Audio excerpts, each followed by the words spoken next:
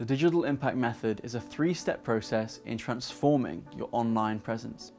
It combines high quality, value, and consistency in your content and creates that real digital impact.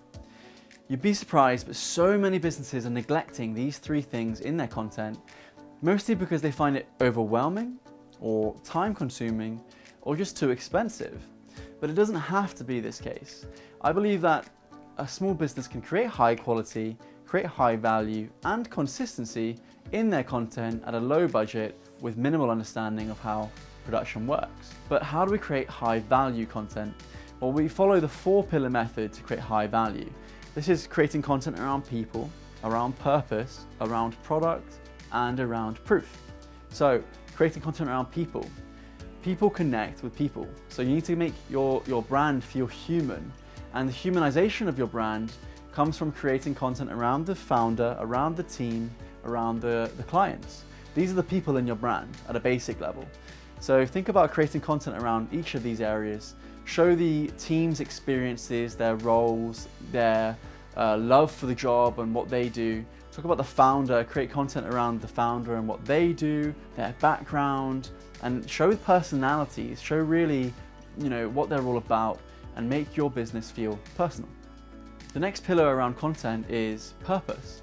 Purpose basically shows what your business is all about on a deeper level, what your biggest purpose is.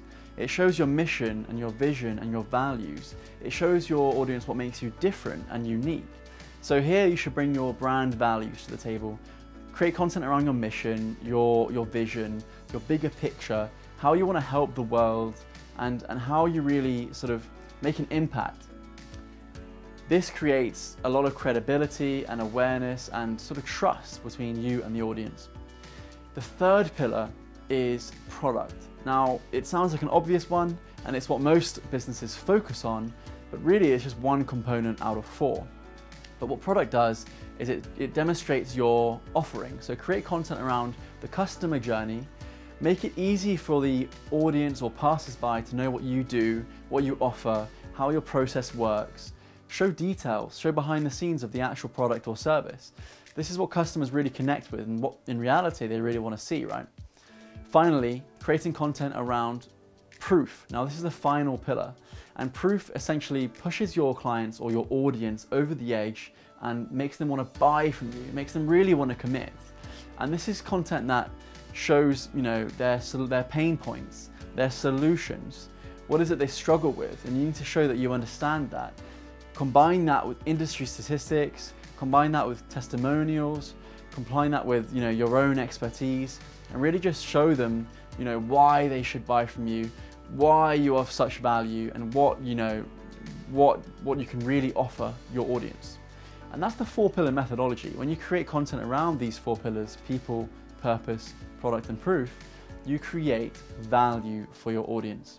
I hope this was helpful, guys, and if you want something else to help you along the way in creating that content, you can sign up to one of our strategy sessions where within 90 minutes we go over this digital impact method in detail and how to really execute on each of these areas, and we create that 6-month plan that you need to start transforming your brand online. See you soon, guys. Thanks for watching.